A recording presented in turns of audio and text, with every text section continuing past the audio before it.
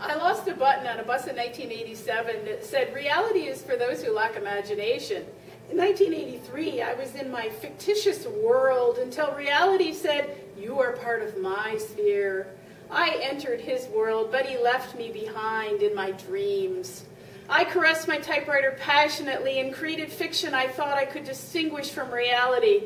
If the thread between nonfiction and fiction broke, our daily lives might become a novel.